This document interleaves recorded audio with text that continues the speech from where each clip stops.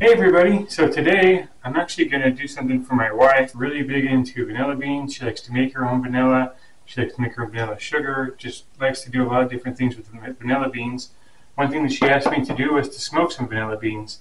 So I'm actually going to do that. We're going to try it out today, and I'm going to show you guys what I do, and we're going to see how it works out. So what I'm going to do is I'm just going to do this very low, very slow. I don't want to like boil these or crispify them or anything like that. Just want to get some smoke flavor on them, so probably let them sit in the smoker for about an hour. Just do it on a low temp, like 225, maybe 250 at the most. Set them on the very back and just try to get as much smoke on these things as I can. Get that smoke to really permeate them. So I'm going to go ahead and throw them on, and we'll come back and check them out later. Okay, so here's the vanilla beans. Just pulled them off.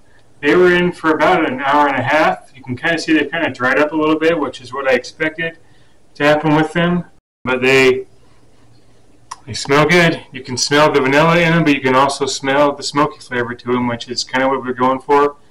Obviously, you can't really like taste these per se, but I'm sure my wife's going to be happy with them, and whatever she's going to use them for, I'm sure they'll be great. But there you go, smoked vanilla beans.